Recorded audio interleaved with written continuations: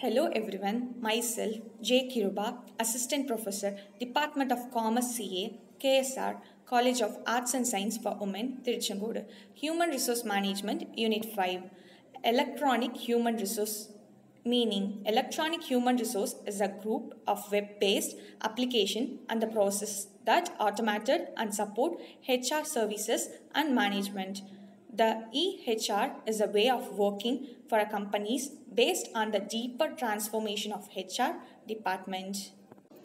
Types of EHRM. There are three types of EHRM: operational EHRM, relational EHRM, transformational EHRM.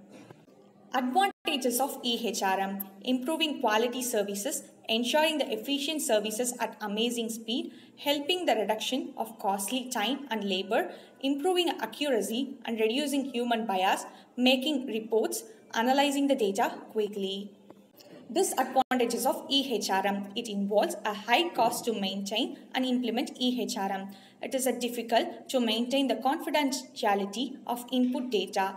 Electronic medias are vulnerable and may be attacked by virus from anywhere on the internet. Functional areas of EHRM. E-recruitment. Advantages of online recruiting. Disadvantages of e-recruitment: e-selection, e-learning or web-based training, audio, video conference, computers, tables and mobile devices. E-performance management, e-compensation.